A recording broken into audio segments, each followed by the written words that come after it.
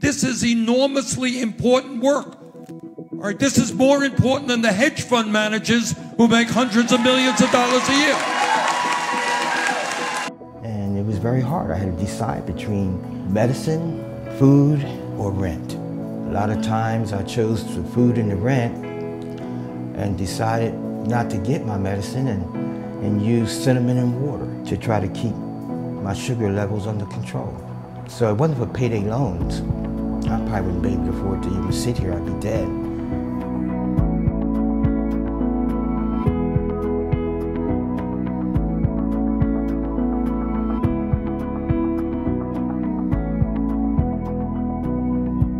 It's not enough for me to survive it's not a living wage.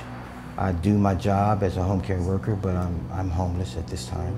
I have a son that is developmentally disabled, so I take care of him while I look for other work. I carry my covers and my clean clothes, and I'm just prepared to rough it until things get better. As long as I know that my son is safe, he's got his housing, I'm happy, and I can make it.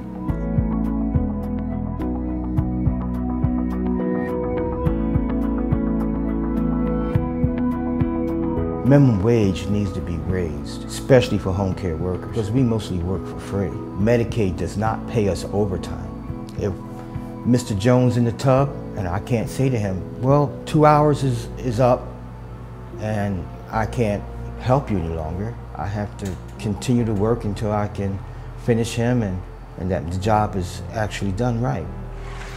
So we have got to redefine how we value work in America. The work that this gentleman is doing is some of the most important work in America. Home health care workers are doing some of the most important work. They need to be respected and compensated adequately for that very important and difficult work. George, thank you very much. What gets me through the day is knowing that people out there like Bernie Sanders, who's fighting and telling the truth and talking about that 1%, and talking about financial freedom. That's important to all Americans, and especially to home care workers who are doing the job that nobody wants to do.